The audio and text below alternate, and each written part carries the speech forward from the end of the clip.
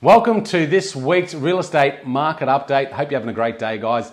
This is my final market update for the year 2023. It's actually my market wrap for 2023, and I talk all about it in this week's blog article. You can check it out here at martinuzzi.com. If you want to have a read of that, make sure you jump on there, click the link blog at the top, and you can check out all my weekly articles there as well.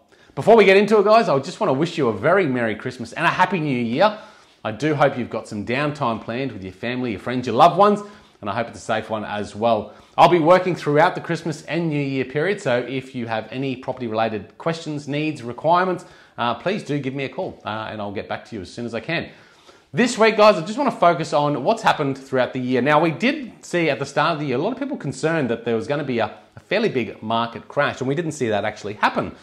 The property prices fell from the peak in April last year by about 7.5% and then quickly rebounded this year. We've actually seen a recent report saying that the combined capital cities property price growth has gone up 9.4% in the last 12 months, and that's fairly significant.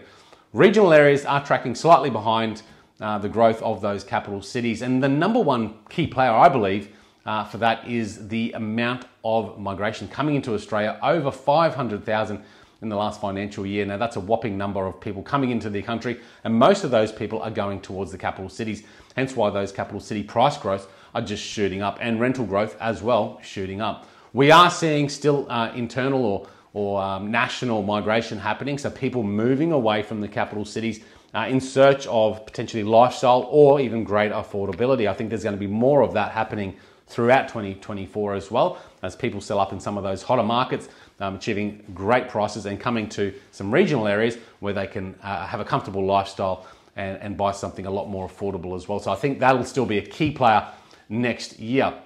So what I have seen this year is a very mixed property market. In some instances, we are seeing property prices still achieving well above record prices, but property prices haven't really fallen back on the Sunshine Coast, at least in my opinion. They may have slightly dropped a bit, but I believe that's still because the competitive nature of buyer activity that we experienced back in the peak of the market in 2021, 2022 is no longer there, and buyers now have a little bit of breathing space to make decisions. In saying that, there is still a noticeable noticeable shortage of properties for sale, and buyers are aware of that as well. In some markets, a little bit different. In Sydney, they have reported an increased amount of new listings coming to the market, pushing total listings above the average. Whereas in Brisbane and here on the Sunshine Coast, total listings are still below the averages. And I think that trend's going to continue into 2024. How I see it playing out next year, and you can look at the reports by realestate.com.au and domain.com. Both those property portals have predicted of what they think property prices will do next year. And across the board, it's generally suggested that nationally property prices are still going to climb next year, perhaps at a slower rate. And that will really be influenced by a couple of things: the migratory numbers that are coming into Australia, and what the government and the RBA is going to do around government incentives, tax incentives, and also that cash rate. And that'll influence the market very heavily next year, as well as how much new properties will come to the market. Now, I don't think there's going to be too many people coming to the market next year. I think we're still going to see a shortage of supply on the market, and we do know that new dwelling approvals is very low as well, and that's probably going to continue for the next couple of years. So what we're going to see next year, they're reporting growth of anything between 4 and 6% here on the Sunshine Coast. Brisbane, they're saying anything from 4 to 8%. And it could even spike higher than that. I think we're going to see a very strong market at the start of the year, because I think buyers have been holding off, waiting to see what the RBA was going to do.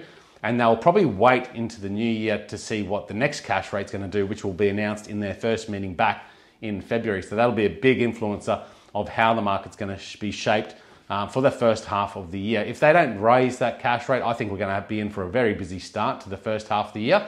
And I also think that in the second half of the year, we're going to see some government incentives come in, some tax cuts, as well as the RBA might start easing that cash rate back. And if that happens, this pent-up buyer demand on top of the new demand coming into Australia is going to push prices even higher and probably get to a tipping point with rental prices as well. So it's been a very interesting market this year. We've seen great sale transactions happen. We've seen a slowing pace in the time on the market. but at the same time, still a very strong market on all accounts. Guys, that is my market wrap for 2023. I do hope you have a great Christmas, guys, and reach out if you need anything. See you soon.